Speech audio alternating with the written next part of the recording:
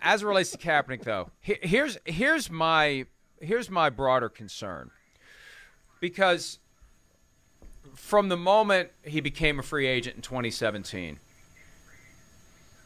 I sensed that the NFL collectively was going to keep him out of the game.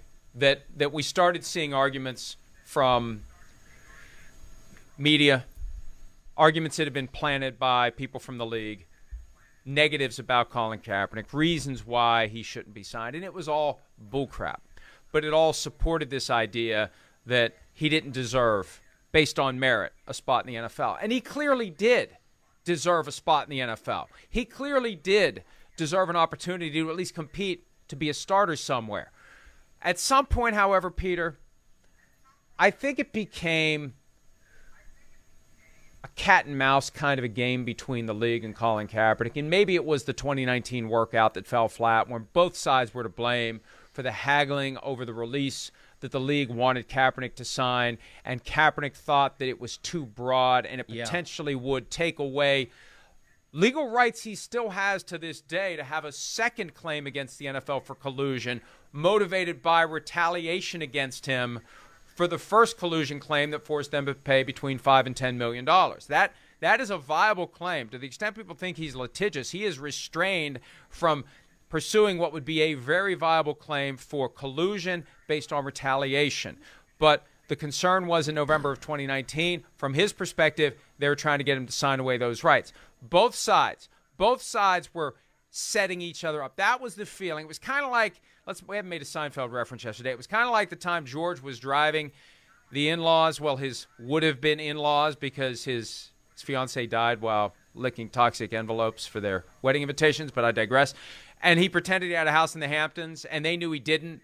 So both sides were just doing this, let's push this to the brink. I feel like at some point with the NFL and Kaepernick, it's become this they pretend to be interested, but they're really not. And they know the other side isn't interested, so they pretend they're interested to flesh out the other side. And it never really gets to the point where somebody has to make a big move. Because this would be easy. Offer him a 1-year deal for the veteran minimum. No one's ever done that, because there's an element of fear there that he would take it just to call their bluff. And he never comes out and says, hey, I would just take a 1-year minimum deal for fear of someone calling his bluff. And I feel like that's what it became after the first couple of years.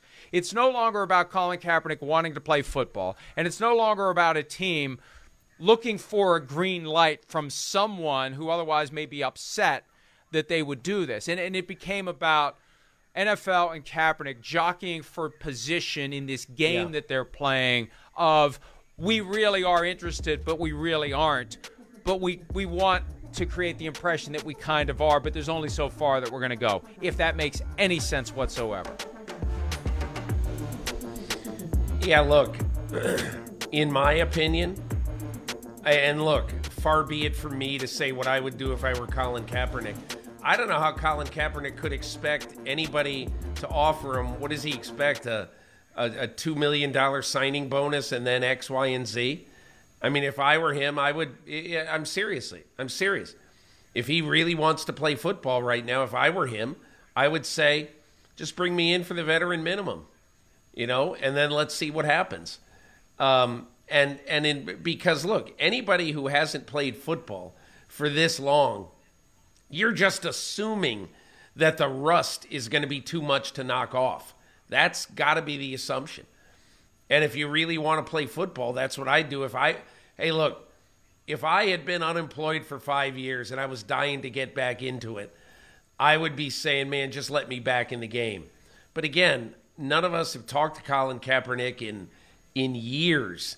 Mike, what I thought was really one of the most interesting things I've done, in the back nine of my career, in 2013, when I started the MMQB, at Sports Illustrated, this little microsite at SI, one of the things that we did at the start of the site, I convinced the 49ers, because at the time, Kaepernick was a huge name in this game. He had just come off the Super Bowl and all that, and he agreed to let me go with him to Turlock, California, which is about 90-minute drive from Santa Clara, maybe 2 hours. And I interviewed him on the way there and on the way back to Santa Clara. And it was, we talked about everything. And what I'll never forget, ever, is the fact that when we got there, a bunch of police officers at that time, and this is before any of all this stuff had happened, these cops who were just doing security both at graduation, and it was crazy to have Colin Kaepernick there, so there was a lot of hubbub around him. And one of the cops basically was showing him his tattoos, and they were talking about tattoos for 15 or 20 minutes. And I just, after everything that has happened, I think back to that day, and I think how interesting it is that he felt such a kinship to the guys that day who were protecting him. And it's such a complex thing, the life and times of Colin Kaepernick. And it's amazing. That's 9 years ago. What, sitting down with him and being around his family too, for 6 or 8 hours total. But I remain convinced to this day that I think that if someone had signed him 2017, 2018, that it could have worked out. Because I'm not saying it absolutely would have, I'm not. But I'm saying that I think when it came time to play football, he was really going to try to be a great player because he loves football. He happens to love these social issues just as much. But isn't that okay? Don't other football players that you know and have heard of love things either almost as much as football or maybe even a little bit more so? And that's why I really will always wonder, what if? Well, I want to approach it from a slightly different perspective. And I want to ask anyone out there who may be watching or listening, either on Peacock, Sirius XM 85, Podcast, Sky Sports, wherever. And if you are, thank you very much for that. But let's put ourselves in our own jobs, whatever our career choice is, whatever it is, whatever you're doing for a living. Let's say that in your line of work, your chosen profession, you have accomplished great things. You have set yourself up for promotions, pay raises. You have reached the pinnacle of your profession. Then, because you said or did something that you believed was right and that you had every right to do, you were acting within your legal rights. You were acting within the confines of the rules that applied to you. You did nothing wrong. You are prevented from working at this job at which you have become a star for not 1 year, but 5 years. And now, after all that, they want you to come back and work for minimum wage. They want you to come back and act like an entry-level guy. Or maybe you should really prove that you love the thing at which you were so good by going to play in the USFL, the XFL, the AAF, or somewhere else for minimum wage. Their version of minimum wage, which is far less than the other version of minimum wage. So when you look at it from that perspective, Peter, if it was me, I'd be damn pissed off and I wouldn't want to do it. Why should I have to do it? You deprived my career from me. You took away my career in my prime. And now, to prove that I really love the thing that you stole from me, I have to work for peanuts? Get the hell out of here with that. I mean, it isn't to prove it is not. It's not to prove that you love it. It's to prove. I mean, how good is that you can still do it after not doing it for 5 years? But I shouldn't have to do that because I've already done that. I've already climbed the mountain.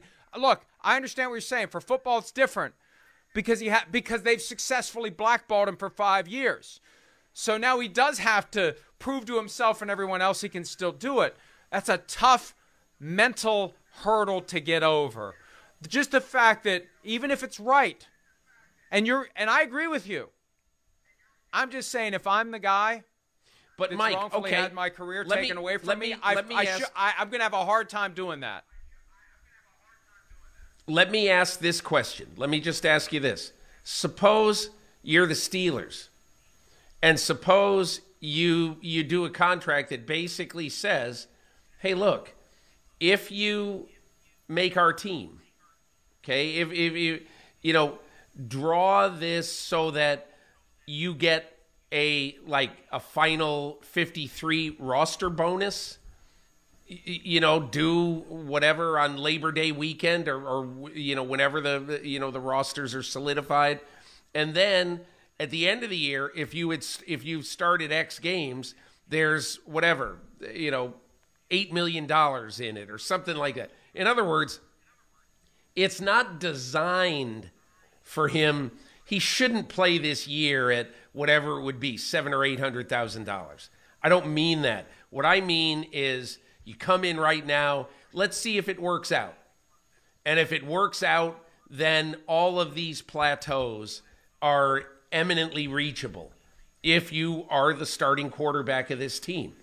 That is what, if I were the Steelers, I'd be willing to do that. You just finished paying your quarterback $1 jillion every year for the last, 10 years, Roethlisberger.